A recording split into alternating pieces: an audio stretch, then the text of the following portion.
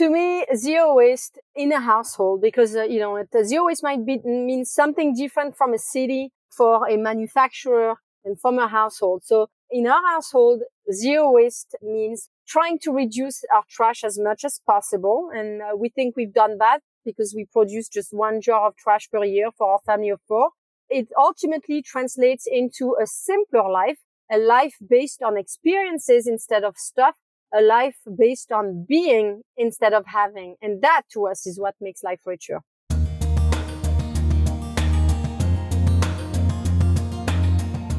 Hello and welcome to the Ultimate Health Podcast, episode 343. Jesse Chappus here with Marni Wasserman, and we are here to take your health to the next level. Each week we will bring you inspiring and informative conversations about health and wellness, covering topics of nutrition, lifestyle, fitness, mindset, and so much more. And this week we are speaking with Bea Johnson. She's the best-selling author of Zero Waste Home. Her and her family produce a mere pint of trash per year since 2008. She's dubbed the mother of the zero waste lifestyle movement by CNN and has been featured on TV shows and in publications all over the world. She shatters misconceptions, proving that zero waste can not only be stylish, but also lead to significant health benefits and time and money savings. We had such a great conversation with Bea. I know you're going to get a lot out of this.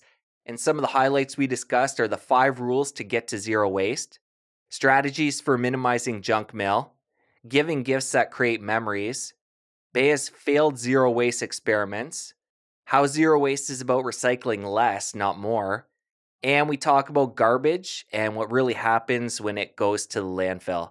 And you might be surprised at what you learn there. So much great information in this one. We'd love it for you to help spread the good word and share this with somebody in your life, a friend, a family member, somebody who can benefit from this information. We really appreciate you helping spread the good word. So without further ado, here we go with Bea Johnson. Hi, Bea. How are you? Welcome to the podcast. Thanks for having me. We're excited to chat with you. We have a lot to get into. And where I want to start off is talking about your story coming from France to California. And I know you made this move at 18 and you were on a year-long contract as an au pair. So what motivated you to come to the US? To learn English. And it was really, truly just that. When I graduated from high school, I did not quite know what to do. I wasn't decided on a path or on a major. So I thought, okay, I'll take a year off to at least learn English. I had really, really bad grades in high school in English. Everyone would make fun of me every time I opened my mouth. So I thought, okay, maybe I can do that for a year. But then the problem is I fell in love. With Scott, who later on became your husband. Exactly. What happens? You guys fall in love, and I know you end up traveling around the world. How long does it take you to start that adventure? After about 6 months of being married, we moved to Europe for my husband's job. So we lived in London, then Amsterdam, then Paris. But also during that time, he took a 6 months leave so that we could do a trip around the world. Actually, we got back to France. I became pregnant and I really wanted to come back to the US to experience the soccer mom way of life as seen on TV, or the American way of life as seen on TV. And so for a few years, we lived in the suburbs of San Francisco, but it was way out. So we had to get into a car to go to the grocery store, restaurants, schools. We basically had to hop into a car to do just about anything. So the life that we had known in the big cities we had lived in London, Paris, Amsterdam, that life we kind of missed because we were able to walk and bike everywhere. And so we decided after 7 years of living out in the suburbs to move closer to a town to have amenities within walking or biking distance. And so that also our kids could go to school by bike. But before finding the right house, we rented an apartment for 1 year and we only moved in with the necessities. And what we discovered during that year is that when you live with less, then all of a sudden you have more time in your hands to do what's important to you. More time for friends, family, picnics, hikes. And so when we found the right house in that downtown, we got everything out of storage. And we found that 80% of the stuff that we had put in there, we hadn't even missed for a whole year. So we let go of them. And it's thanks to that simplicity that we also found time to read books and watch documentaries on environmental issues, which made my husband and I sad thinking about the future that we as parents were creating for our children. And that's what gave us the motivation to change. Through that process, you said you let go of 80% of what you had. Yes. And what did that look like? How did you go about strategically going through your items and deciding what to hang on to? I know you had the whole year of being more minimalistic, but when it came time to really get in there and decide what to keep, what did you do? Well, for example, next to my stove, I used to have a jar filled with accessories. I had about 10 stirring spoons. Until it dawned on me that when I stir, it's only with one hand, one spoon. So what's the point of having 10 of them? One is enough. So in the past, I used to have 3 sets of dishes. It was one set of china that had been a wedding gift from friends, but I never picked that china. So I was never in love with the design. So I had bought a second set, a white one, to be the one for special occasions, but that I actually like. And then we had the everyday set. But when I simplified my life, I realized, it's kind of stupid to only be using that nice set once a year or twice a year when we could be actually enjoying it every day. So the nice set, the one that I like, the basic white one, became our everyday one. And so then I sold the other ones. I used to have lots of different types of sheets. We had several sets per bed. Now we have one set of sheets per bed. We had lots of different types of towels. And then I realized, we just need one towel for each member of the family. And then one extra if we go to the pool, the beach, or, if friends come over.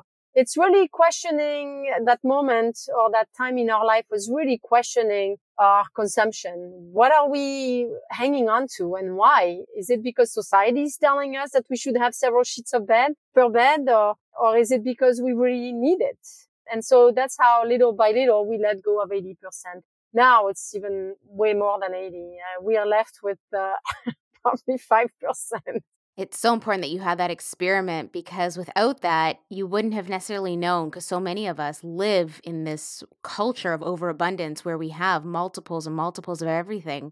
So it was just an amazing opportunity for you to reevaluate that. So for people who are listening who maybe don't get the chance to, have a downsizing experiment or like living in something smaller, what are some beginning steps they can take to start to limit the over quantity of items in their home?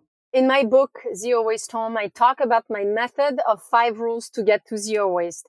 And 2 of them are actually the first 3 ones are very much about basically learning how to live with less. The first rule of our lifestyle is to refuse what we do not need. We've simply learned to say no, because we've realized that in this consumerist society, we're the targets of many, many promotional goods, whether it be junk mail, business cards, plastic bags, straws, the free pen from a conference, the swag bag from a fair, the free toothbrush from the dentist. But every time we accept those things, we are creating a demand to make more.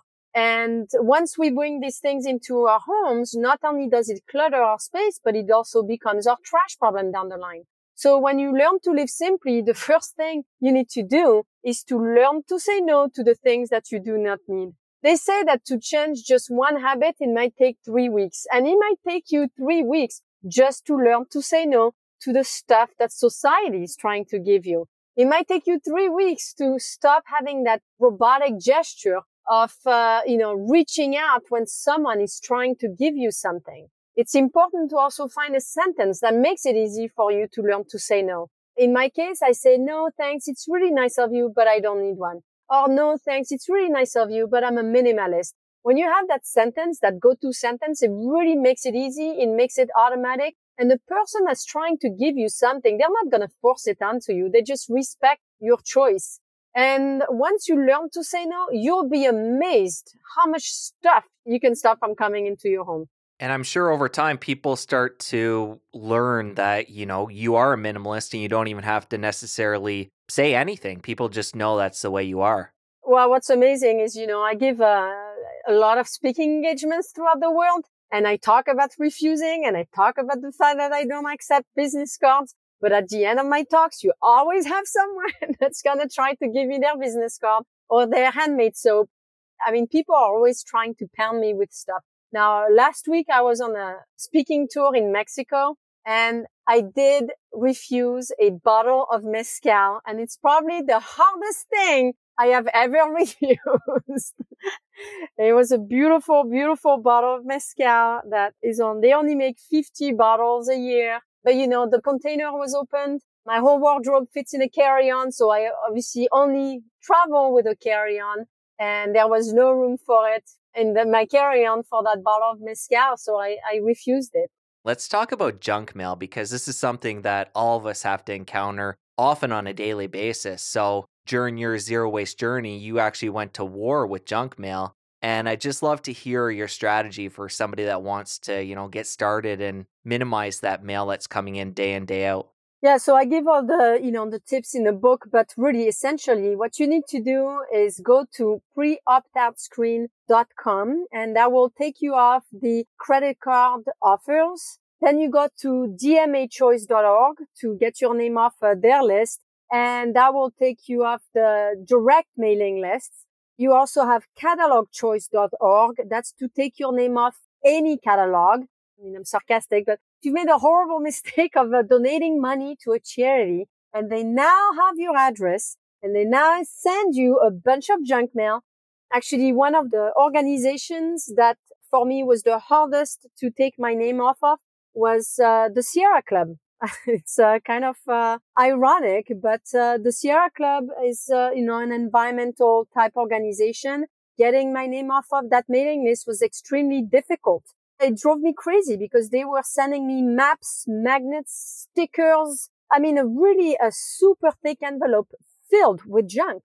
And I realized, okay, that's obviously how they're spending people's money. And I don't want to be part of that. So, I called them several times. And in that case, the only way I was able to get their attention was to sadly post a negative review on Yelp. But eventually, yeah, I got the name off. There are two things that you can't eliminate. It's if you have teenagers taking SATs and ACTs, I could not find a way of stopping all the college advertisement that came after that. Somehow, when your child takes those tests, they're automatically put on mailing lists. And it was really frustrating. But somehow, as soon as you pick a school, the word gets out and they stop sending you mail. So the trick here is to do early decision or early action. The second mailing that you can't eliminate, because it's also coming up, is during the elections. If you have an undecided party, you're going to receive all the mail from all parties. If you've decided on a party, then at least you're going to, just get that one. So the easiest thing here is to pick a party.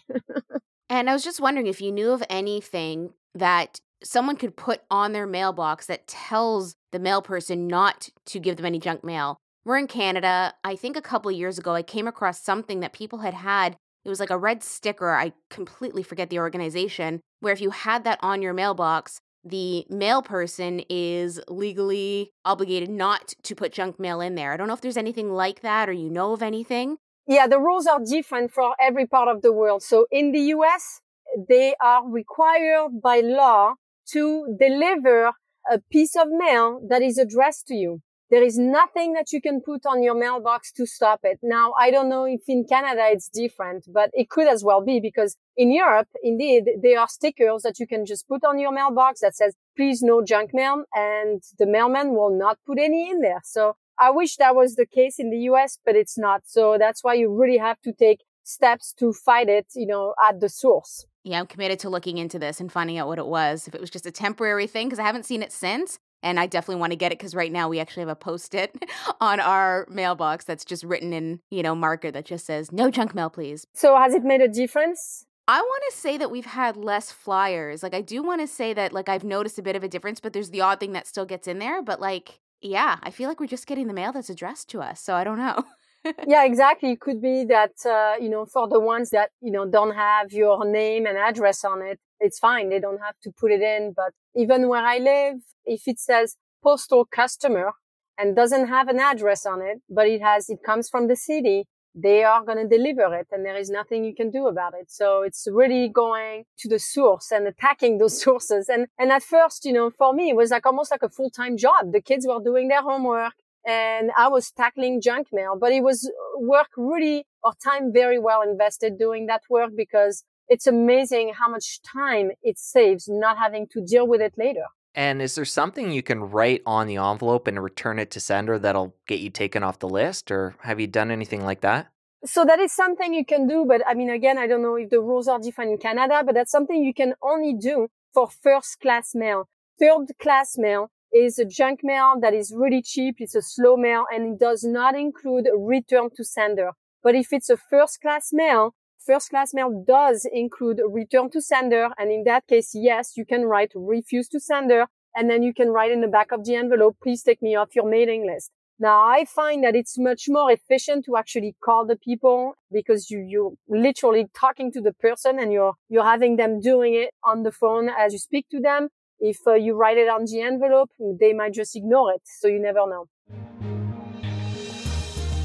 Now we're going to take a quick break from our chat with Bea to give a shout out to our show partner, Perfect Keto. And today I want to highlight the Perfect Keto bars. These are keto-friendly bars that only contain 3 grams of net carbs. They have no sugar alcohols, no additives or fillers, and they can be used in so many different ways. If you're in a rush in the morning, they make a great breakfast on the go. They make an awesome midday snack, and you can use them before or after workouts. And if you're traveling, say you're going on a flight or a long car ride, you can take them with you and have them as a snack. And you can even have them as dessert as they taste delicious. The bars come in a wide range of flavors, including their new flavor, birthday cake, which I love. They also have cinnamon roll, chocolate chip cookie dough, which is my current favorite, salted caramel, almond butter brownie, and lemon poppy seed. And as a listener of our show, you get 20% off your Perfect Keto purchase by going to ultimatehealthpodcast.com/perfectketo. Again, that URL is ultimatehealthpodcast.com/perfectketo. Perfect Keto products ship worldwide, and if you live in the US, they provide free shipping. Go and get yourself some of the Perfect Keto bars today. They are such a versatile snack, you're gonna love them. Now we're gonna give a shout out to our other show partner, Organifi. Organifi has an incredible product called Immunity, and it's an immune-boosting superfood blend. And when you buy it, it comes in a box with 14 single-serve packets that are great for on the go. All you need to do is rip open a packet, mix it with water, and drink it back. So super easy to use and tastes great. The ingredients include orange juice powder, beta-glucan from reishi mushroom, acerola extract, turmeric powder, olive leaf, zinc, and ginger extract. So it's absolutely loaded. And you can take the product ahead of time before you get sick to give your immunity a boost and hopefully prevent the cold or flu from coming on. Or you can take it after the fact to help fight the symptoms and duration of a cold or flu. So it's a great product to have on hand at all times. And the whole Organifi lineup is USDA organic, gluten-free, soy-free, dairy-free, vegan, and keto-friendly. All things we love to see. And as a listener of our show, you get 20% off your Organifi purchase by going to ultimatehealthpodcast.com/Organifi. Again, that URL is ultimatehealthpodcast.com/Organifi. And Organifi is spelled ORGANIFI. Go and get yourself some of the Organifi Immunity today. You won't regret it. And now back to our chat with Bea.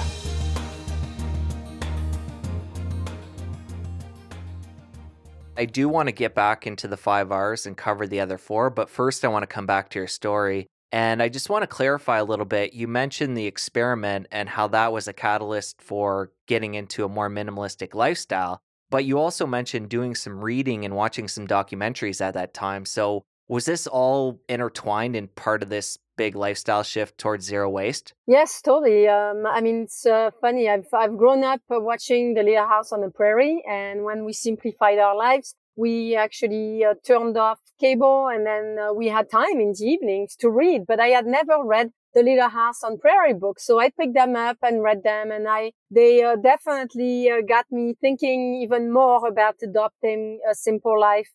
There is also some books on simplicity that I read, and then some on environmentalism. For example, there is a book that I really enjoyed that's called The Slow Death by Rubber Duck. It talks about all the toxic products that surround us in our daily lives. For example, the cleaner that you use, or the Teflon in your pan, or the Scotch Guard on your couch, or the Gore-Tex on your jacket. And once you read that, there is no way you can keep using those products. That's when I really tackled the toxicity type products. Yeah, the toxicity in our home to make it even a clean home.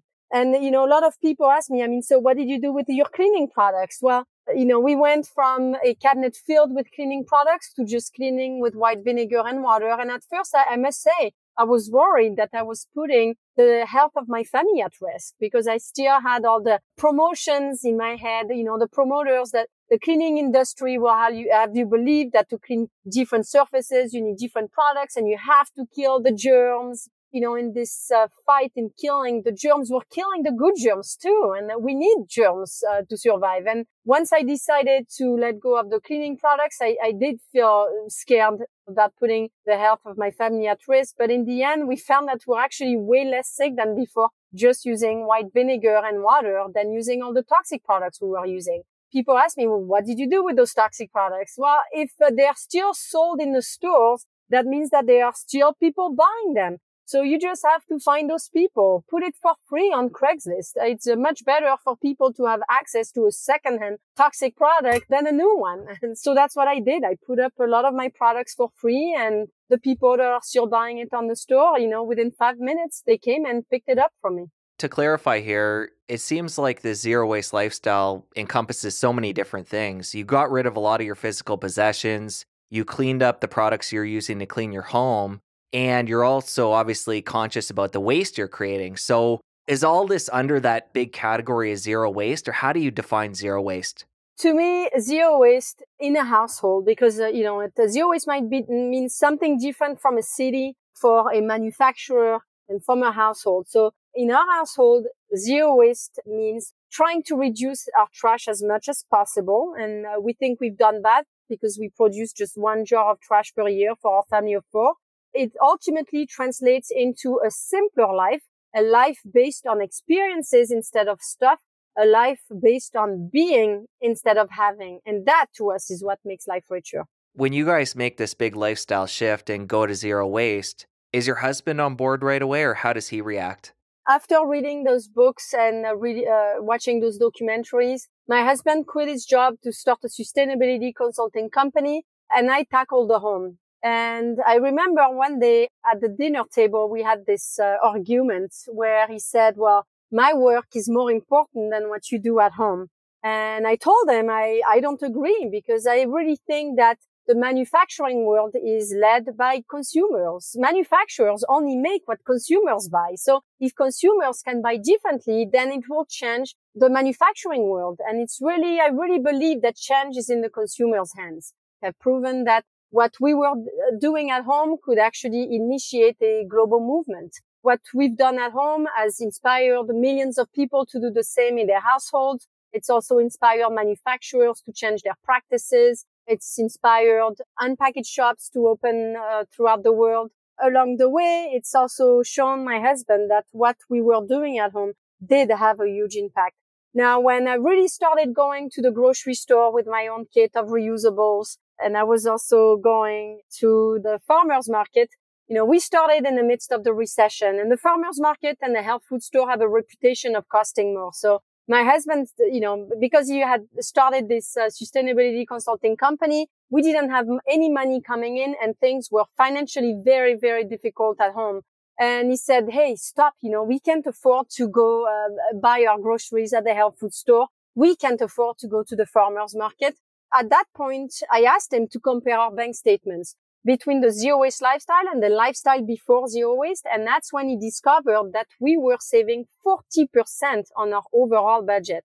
And my husband is a business numbers kind of guy. Once he saw that number, he said, amen, Bea, keep going. He never questioned it again, and he was completely on board. Wow, that's such a big dip in the numbers, going down 40%. And it's interesting because that allows so much to change within your lifestyle as well, I'm sure. I mean, you don't have the financial pressures. You talked about being pretty strapped for cash at the time, but if a family does this and has more money in the bank, they can maybe make investments, or they can maybe go from full-time work to part-time work, start spending more time with the family. So it's really interesting, this financial aspect of this new lifestyle.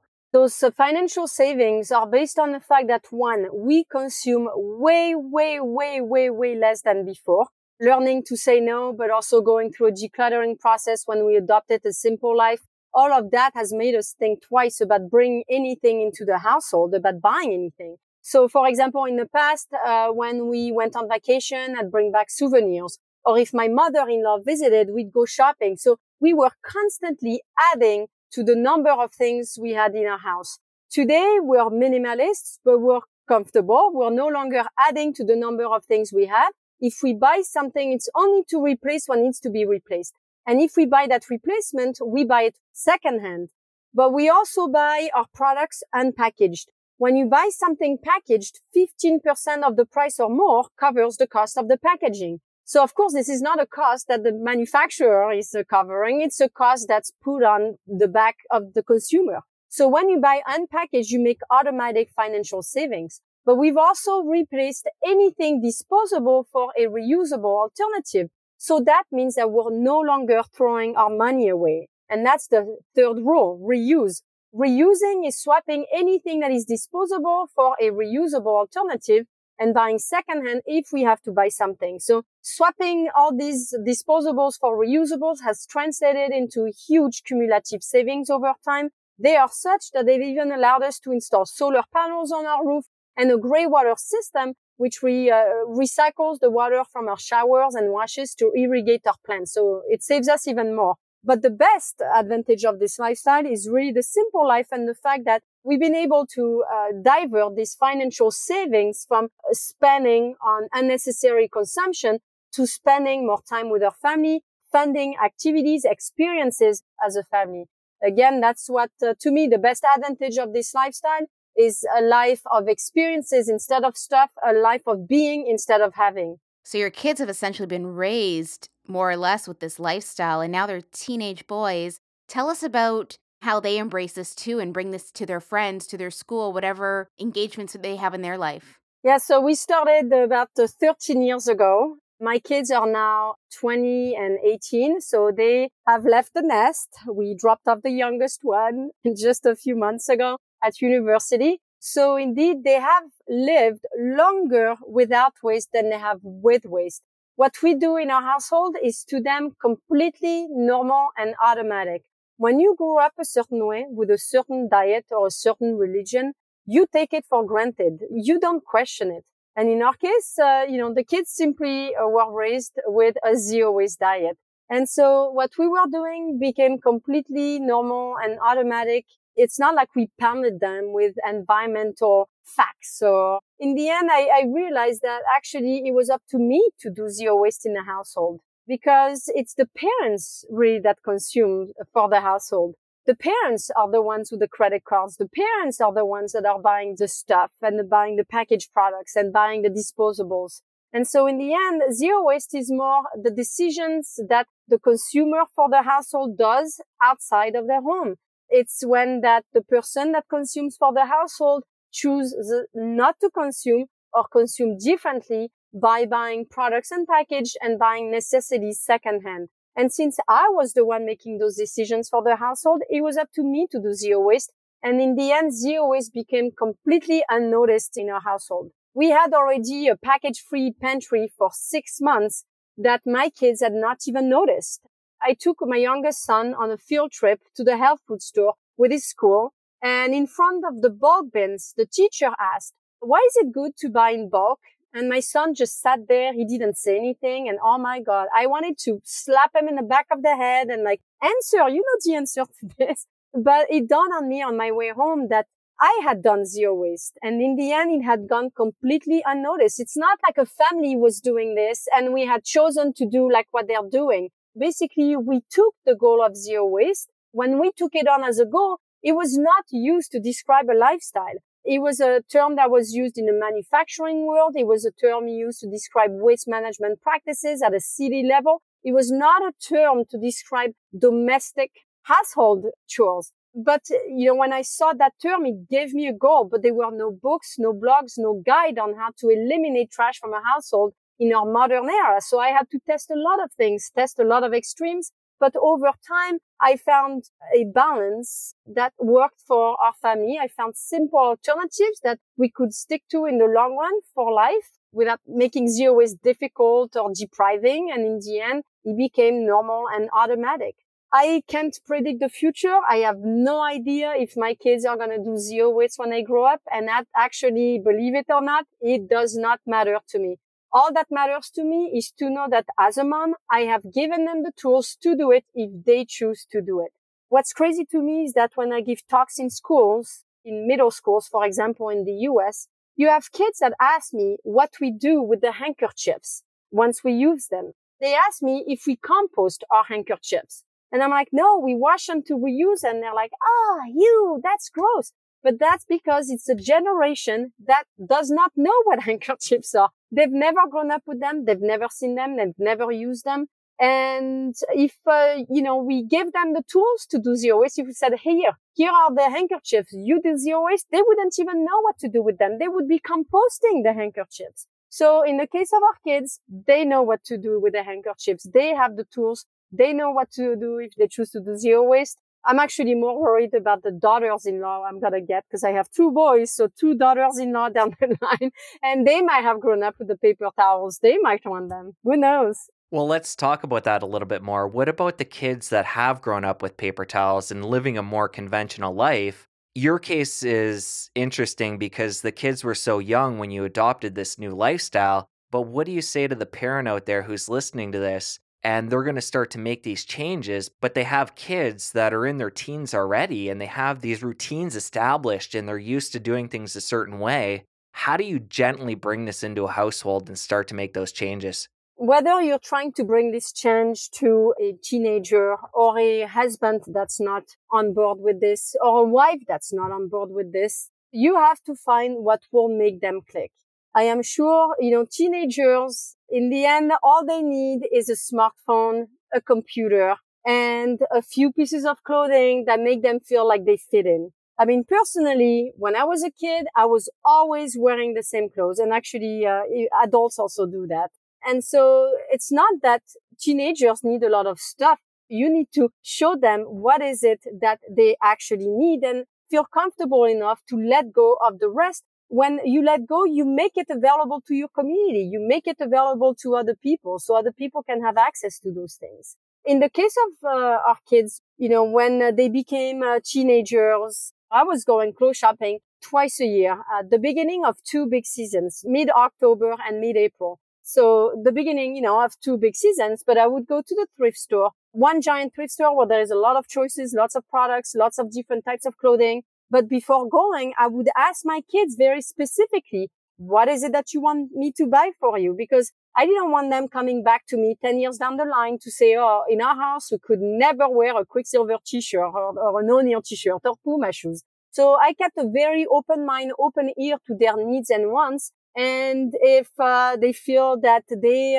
needed or wanted a Quicksilver t-shirt, then I put that on that shopping list for the thrift store. I made sure to bring back the things that they had asked for. So from the time that they were little until the time that they left the household, of course, they went through lots of different styles. Yeah, Leo, the young one, was little. He really liked those surfer types of t-shirts, straight jeans, but then he style changed and he wanted the skinny jeans, different colors with V-neck t-shirts, with no logos. But, as he evolved through these different styles, I found all these things secondhand for him. And so in the end, they ended up, going to school like I do in the world, looking just like any person. They felt that they had what they needed to fit in. So they didn't feel like they were deprived with this. It's just that they were wearing secondhand clothing, but no one knows it's secondhand. No one needs to know. So it doesn't matter to them. In the end, they present themselves just like any teenager. And really what makes our kids different from other kids is not the amount of trash that we produce. They don't care because to them it's completely normal. What really makes them different, and that's really, I think, what strikes a chord for a lot of teenagers, is the activities that we've been able to do as a family. The amazing things that we've done. My youngest son, who's 18, he's already traveled through 33 countries. For their birthdays, they didn't get crap. They got bungee jumping or skydiving. My oldest one, for Christmas, I gave him an axe throwing class. He's always liked to throw knives, and I found that where he lives in Montreal, they have an axe throwing class. So I gave him that and he loved it. And, of course, I included a bunch of his friends in the activity. So it's a gift that is so much better than stuff because it creates memories, and memories last forever. Stuff doesn't. Now we're going to take another quick break from our chat with Bea to give a shout out to our show partner, Thrive Market. Thrive Market has an incredible lineup of health and wellness products all in one place that are delivered right to your door. Their foods are non-GMO and they sell the best organic brands. They also have clean beauty products, safe supplements, and non-toxic home products. They make it easy to find exactly what you're looking for by searching by your diet and values. So you can search under food, pet, home, new products, vitamins and supplements, and so on. And you can even get really specific and search for the type of diet you consume, whether it be paleo, keto, vegan, vegetarian, or raw. And when you shop at Thrive, you're not only loading up on products that are good for you, but also good for the planet. They have carbon neutral shipping, 100% recyclable packaging, and zero waste warehouses. When shopping at Thrive, you get 20 to 50% off what you'd spend in a typical health food store. And as a listener of our show, you get 25% off your first order with a maximum $20 discount and a free 30-day membership. This is for our US listeners only. To take advantage of your discount, go to ultimatehealthpodcast.com/Thrive Market. Again, that URL is ultimatehealthpodcast.com/Thrive Market. Go and give Thrive a try today. They make shopping and eating healthy so easy. I also want to give a shout out to our other show partner, Joovv. Joovv is a red light therapy device. You can install it right in your home and it emits red and near infrared light. And we have a Joovv device installed on the back of our door, and it's something I've been using regularly for quite some time as part of my health and wellness routine. And when I'm Joovving, I'm listening to a podcast, so I'm learning and getting the health benefits of the Joovv at the same time, making the most of that time. And some of these benefits include sleep optimization, skin health, and helping decrease inflammation. And sometimes I'll even bring a coffee or tea downstairs when I'm Joovving and sip on that at the same time and make it a whole experience. And the way to look at Joovv is like a light supplement. So it's something you're using in addition to getting a healthy dose of light from the sun. The majority of the Joovv devices are modular, meaning you can start with one piece and add to it over time. And we're currently using the Duo, which is two of the solo devices stacked on top of each other. So when we're getting a treatment done, we're getting head to toe coverage within that 8 to 20 minute treatment. And you can try a Joovv modular device today risk-free, so you get a 60-day hassle-free return policy on your purchase. And to invest in a Joovv, all you need to do is go to ultimatehealthpodcast.com/Joovv. Again, that URL is ultimatehealthpodcast.com/Joovv. And Joovv is spelled Joovv and stands for rejuvenation. And as a listener of our show, you're going to get a free gift with your Joovv purchase. I mentioned before how Joovv is now a regular part of my healthy routine, and it's definitely a great addition to any healthy lifestyle. So go and get yours today. And now back to our chat with Bea.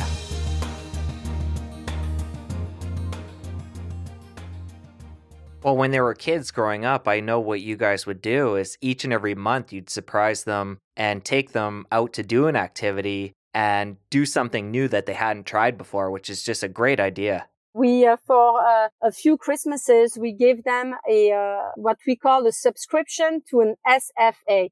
SFA is Secret Family Activity. So that subscription, is would be like a magazine subscription. But instead of getting a magazine, we do a family activity together. So yeah, we did some really odd things. One of them, and it really doesn't have to be expensive. One of them was to go to a boardwalk and eat crickets dipped in chocolate. Another one was to rent the rowboats that we had seen at the Golden Gate Park in San Francisco. We had never gone on them, and we were like, gosh, that'd be kind of fun. So we rented a couple of rowboats, went around the whole park, and one was like indoor skydiving. I mean, some are more expensive than others, but they don't have to be. It can be really simple. It could be, going away for the weekend and spending the night in a weird hotel. Like we've stayed in a teepee, in a tree house, in a lighthouse, in a cave. And if you're wondering also what to do, what types of gifts to give, you can look at Groupon, Viator, Airbnb experiences. Those are all good sources of ideas of unusual activities that are available where you live, but also might be available where the person that you want to give a gift to are available. So that's how Airbnb experiences is, for example, where I found that axe throwing class for my 20-year-old in Montreal. And I'm just curious, when did you start sharing things publicly, these life changes you're making? we started Simplify Our Life. Like the move I was talking about earlier was done in 2006. 2006 to 2007 is when we discovered the simple life. 2007 is when we bought the vintage house, which happened to be a third of the size of the previous one. And then from 2007 to 2008, we really let go of all the things we didn't need, those 80% we were talking about. And then in 2008 is when I stumbled upon the term zero waste and took it on as a goal for our household. In 2009, I decided to share the solutions that I had discovered, thinking, okay, if someone else is interested in reducing their trash, they can, use the solutions I discovered. And then in 2010, the New York Times wrote an article about us. So that was the first time that we exposed our lifestyle to mainstream, but there were no pictures in the article. So people said, we got horrible criticism. People said, I'm sure they're like hippies living in the woods. I'm sure she doesn't shave her legs. And that's where also people laughed at us and saying, it's ridiculous. What they do at home won't have an impact because they're just one family. We got a lot of attention from international media. Then I wrote the book, which is now translated in 27 languages. So all of these things together allowed me to share my message far and wide. I also do speaking engagements throughout the world. I've spoken 3 times at the United Nations. I've spoken at the European Parliament, but also IKEA, Amazon, Starbucks, L'Oreal, through lots of different cities throughout the world. I've spoken in 70 different countries, but all of that has really allowed me to share my message as far and wide as possible. My vocation is really to shatter the misconceptions associated with this lifestyle, to show that a zero-waste lifestyle is not just good for the environment. It actually is also good for your health. It's better for your wallet. And best of all, it improves one's standard of living. Well, part of your story in the early days is trying these experiments, and you actually went pretty extreme with things, then kind of found your way back to the middle. So I'd love to talk about some of these failed experiments that you've had over the years, starting with the stinging nettle when you used that on your lips. Well, I had what you would call a typical cosmetic pouch. But in my cosmetic pouch, I had a lip plumper. And for the guys out there who might not know what a lip plumper is, it's a gloss with an ingredient in it that tingles your lips and it's supposed to make them bigger. Honestly, it's total BS. I've actually measured my lips. I've measured the before and after, and there was no augmentation. But in my head, because it tingled my lips, it made me feel like it was doing something. So I was determined to find a natural alternative. So one day I Googled natural way of plumping your lips, and I found this YouTube video of this beautiful woman with beautiful thick lips, and she says that all we needed was stinging nettle, that if we remove, and she shows in the video how she removes the leaves from the twig, she rolls it on her lips, and she shows you a result that is quite amazing. And at that point I thought, dang, how did I not think of that before her? It's freaking genius. So I went out to the woods with gloves to gather some stinging nettle. I brought it home, and then I proceeded to the instructions she had given in the video. But of course, I didn't end up with the same results. I ended up with exploded lips, but not the right explosion, because I ended up with hard red bumps a little bit everywhere. Not very attractive. I don't know what plant the woman was using in the video, but I can tell you that was not stinging nettle. And then from that point, I realized, okay, the only natural way of having plump lips is to be born with them. So I've learned to simply accept what God has given me. Another one of your extreme experiments was using moss as toilet paper. And I know this didn't last for too long. So tell us how that went. So I was taking at that time a botany class, and one day we're in the woods with my teacher, and she says, hey, if you're ever stuck in the woods without toilet paper, the moss you see over there in the trees is amazing. It's nice, soft, just like, awesome alternative to toilet paper. So in my head, I thought, zero waste, it's a zero waste alternative. So I filled the bucket with moss. I brought it home, but the problem though is that moss dries. So we ended up with a bucket filled with, those green scouring pads that people use to scrub their pots. Yeah, not very pleasant. So at that point, we decided, okay, forget about moss. Let's just stick to toilet paper. But we buy it from a restaurant and hotel supply store, so it's only sold wrapped in paper. And it's also 100% recycled content.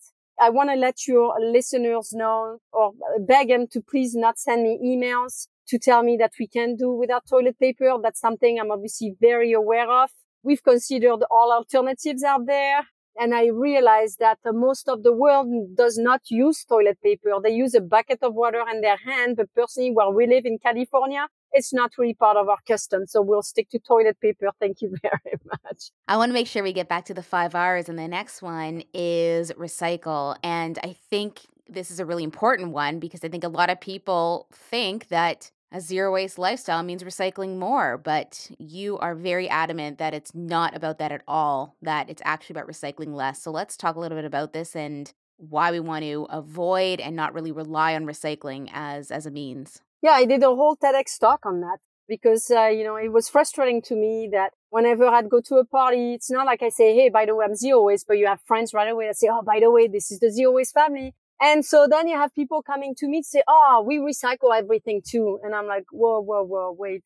I want to have fun at the party. I'm not going to go into it, but I really want people to understand that zero waste is not about recycling more. It's actually about recycling less by preventing waste from coming in your home in the first place, which is done with my first 3 R's. When you refuse as much as you can, when you reduce then what you could not refuse, when you reuse what you could not refuse and reduce, you're left with very little recycling. And so recycling is really for us the last resort before the landfill. The first 3 R's are the ones that allow you to have control over the material. Once you put it on a curb, once you put it in a recycling bin, you have no idea what's going to happen to it. China there is the China ban in place for plastics because they got tired of getting all our plastic crap from the US, or I should say our plastic crap back to them from the US. And they're getting a lot of contamination in their recycling, the recyclable materials that we're sending them, and they got tired of it. I mean, and it's right. I mean, we shouldn't treat other countries like a landfill. So they've put a ban in place where they only accept very clean recyclables. They no longer accept a certain amount or percentage of contamination. It's harder than ever to recycle those materials. And I want also people to understand that the few plastics that have the chance of being recycled are turned into an item that will no longer be recyclable. So when they turn a plastic bottle into a park bench, that park bench is no longer recyclable. It's meant for the landfill. These are the reasons why we try to avoid plastics at all costs. If we recycle, we favor metal. I mean, even in all the materials that we buy secondhand, if we buy anything, we're thinking, okay,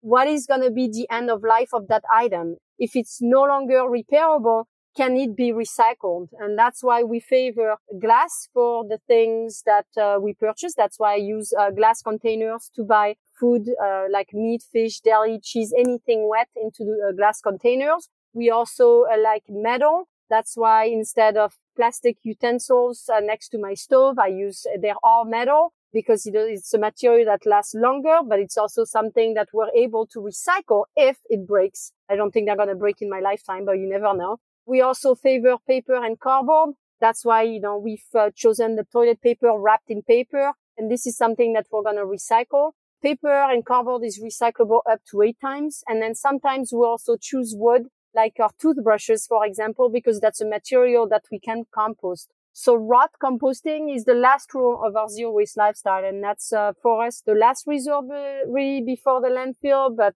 it's allowed us to give back to the earth some natural materials, like, the wooden toothbrush or the wooden brush that I use instead of sponges in the sink. Of course, the fruit and veggie peels, but also the floor sweepings or my husband's hair, my kids' hair. I actually don't compost my hair. I recycle the rest of my hair. I let it grow down to elbow length and then I cut it and I send it to an organization that makes wigs for cancer patients. There are lots of different organizations that do this. So every time I choose a different one. And while we're speaking of rot, I think it's important to get into what happens to those veggie scraps and fruit scraps if we're not composting them. Because for a long time, I just assumed that they went to the landfill and broke down and decomposed into dirt.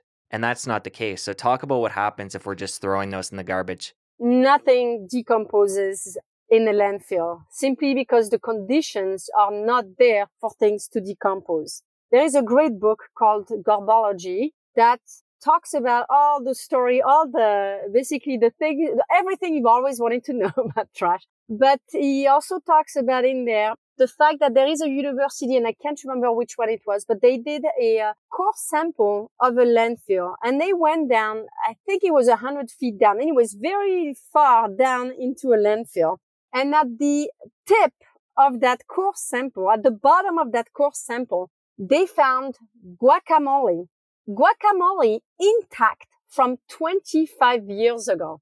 Nothing can decompose in a landfill. That guacamole was packaged in plastic, and, there is no air, no light, nothing in there for it to decompose. So, and against that plastic, it has less chance to even do so. And then the problem also about sending things to the landfill is that it creates a methane gas. It's a toxic gas, and it also creates a toxic soup at the bottom of those landfills. And there are only very few, very well maintained landfills that don't leach, but a lot of them around the world do.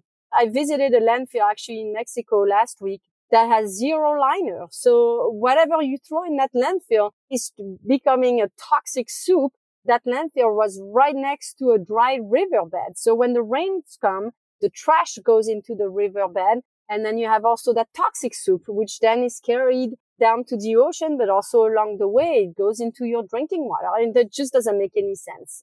Bea, we could keep talking to you for another hour. I know we got to let you go soon. Normally we ask the question, what does ultimate health mean to you? But I think I want to steer this in the direction of, where do you think this is going? Are things looking up in terms of the zero waste movement? You're getting out into the community quite a bit, speaking to people. What do you see for the future?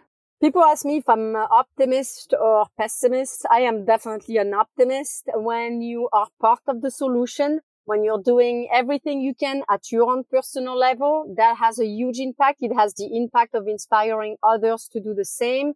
Every day I receive emails, messages from people all over the world that have been, thanking me for inspiring them to adopt this lifestyle, which has then changed their life, for inspiring people to open unpackaged shops or starting their own line of reusable products. Basically, even having inspired large corporations to change the way they do things.